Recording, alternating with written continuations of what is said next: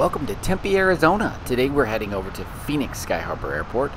I'm interested in seeing what this place looks like on the 4th of July, 2022. Phoenix Sky Harbor Airport, as is known, or Phoenix Sky Harbor International Airport, actually serves central Arizona and is one of the largest airports in the Southwest. It's also an international terminal, so if you're looking to head to Canada or Mexico, you can actually fly straight into Phoenix Sky Harbor and then fly out from here. This airport serves a metropolitan area that's over 6 million people and is actually a hub for travel for all over Arizona.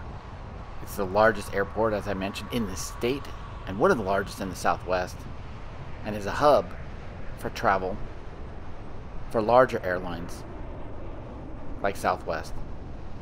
See, as we pass the sign on the left, you can see the Park and Ride Metro, which is relatively new, up on the left-hand side just over the top of us. Why this airport is so confusing is what you see right here. Where's the parking for Terminal 4? Signage-wise, I will say, this airport kind of lacks up against other airports like McCain, LAX, and others. As we pass under one of the terminals, which are running along the top there, they're built out in the open on the left. You can see the parking structure on the right hand side for Terminal 4. Now we're going to go past the lower level and just kind of check out how busy it is. And right away you can see there just isn't a lot of traffic. The last time we were through here on spring break, and if you haven't checked that video out, please do. I'll put a link to it down below. But it was very busy. The waiting around, the park and ride was packed, the lines were long, but I guess it makes sense because right now outside the temperature is roughly 108 degrees, and the middle of July is just not a high season, I guess, for Arizona. I was thinking it would be busy though with people leaving, so we'll head to departures next and see what we can see there. That's the new, or new-ish, tower up above, and we're going in underneath one of the taxi runways. Sometimes you can drive under here and actually see planes going over the top. Hopefully we'll see one today. Up ahead's Terminal 3. This is the John McCain Terminal, named after the famous senator and veteran who spent a lot of time in the Senate and was also a POW, and he's just really well regarded in the Southwest in American politics, and is considered a bit of a folk hero here in Arizona by many. Terminal 3 on the right, again, some traffic but not much. We've seen it way busier.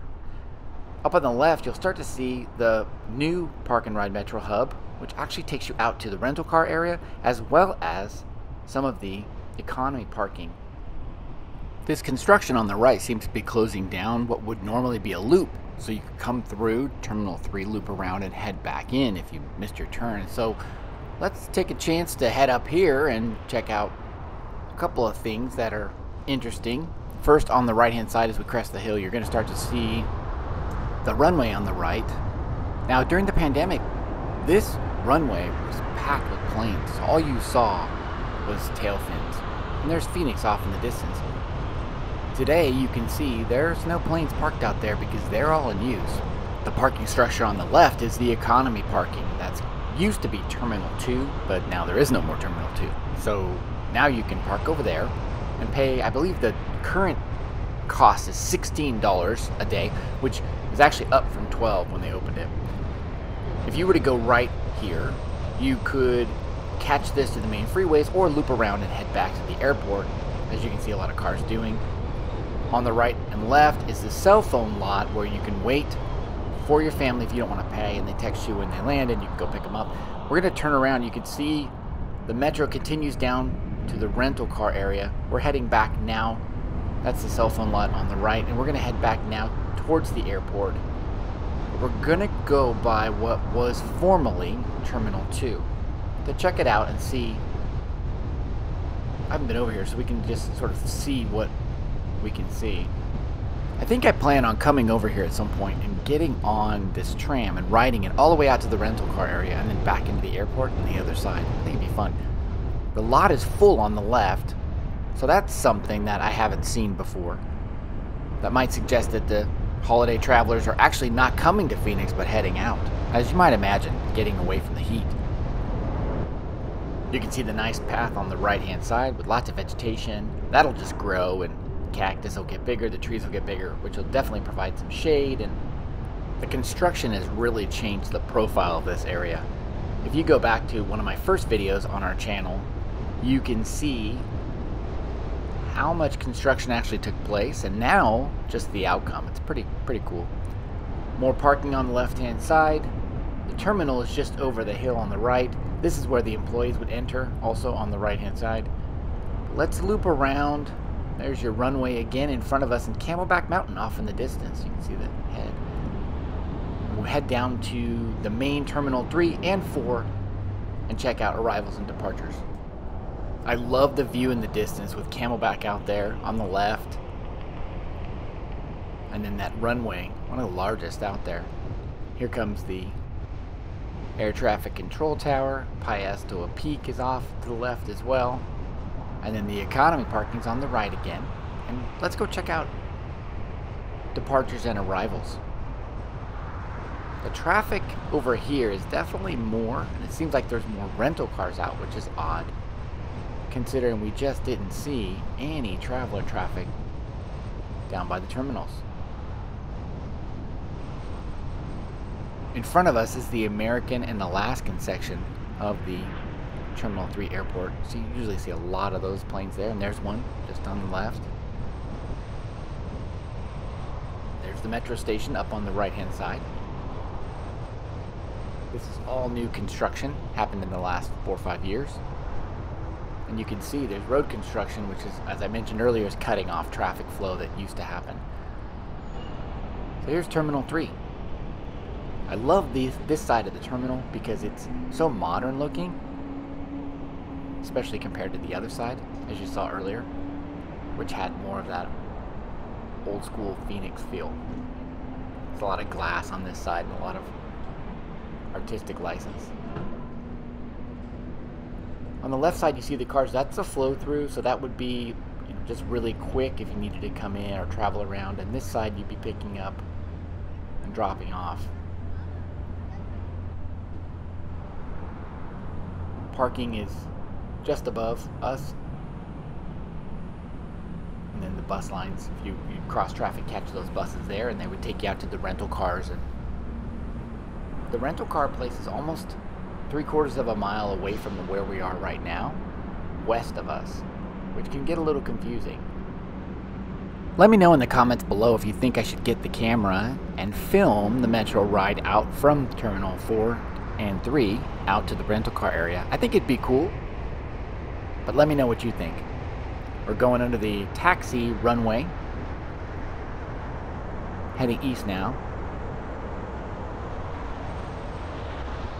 One of these times I'll catch a plane going over the top of us. Terminal 4 straight ahead. The thing I love about Terminal 4 is that iconic spiral driveway that leads you to the parking. Straight ahead, you can see that round parking structure. It's really specific.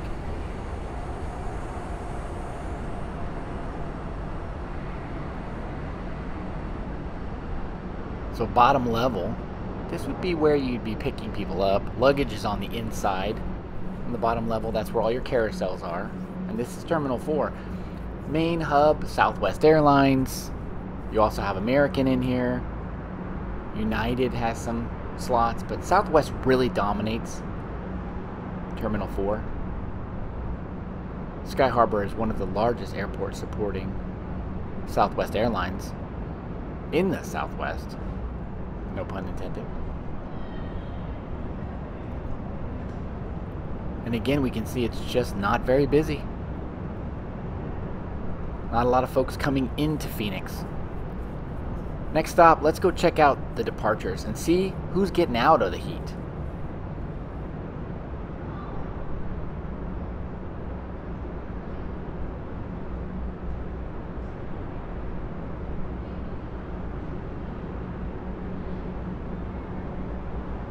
Let this guy in.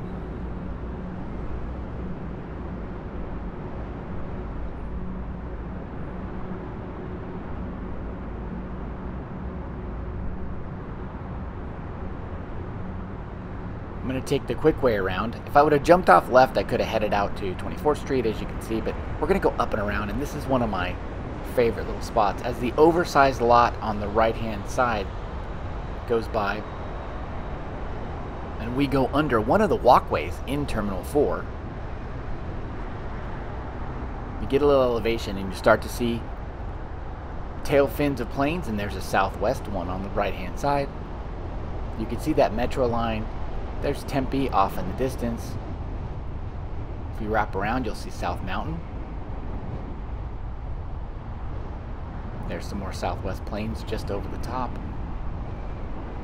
And now we're heading back towards Terminal 4. So my goal today was really to show you what lanes to stay in, what loops to be aware of, and it's working out beautifully. On the right hand side is that iconic spiral parking garage. This time let's shoot over and see what we can see.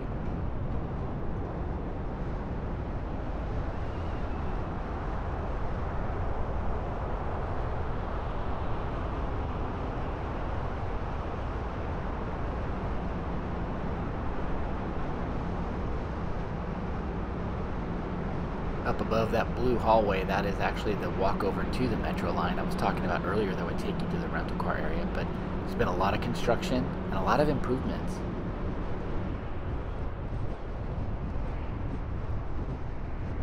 Let's see if we can catch a plane driving around here, heading over that taxi runway.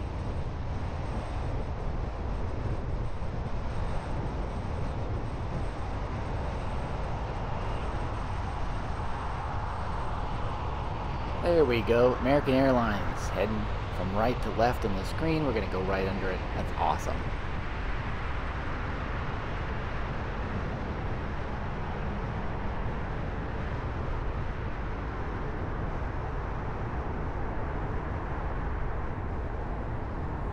As we head to arrivals and departures in the John McCain Terminal 3. Today really wasn't busy. I expected it to be a lot more than we saw, but it's obvious that on July 4th people are not coming to Phoenix to celebrate, and in fact maybe heading out of town to just get out of this heat.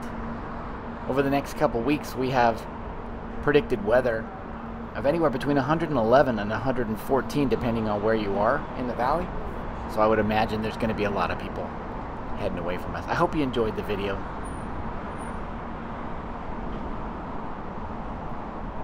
Thanks for coming along on our tour of Phoenix Sky Harbor Airport, Terminal 3, Terminal 4, and the new economy parking.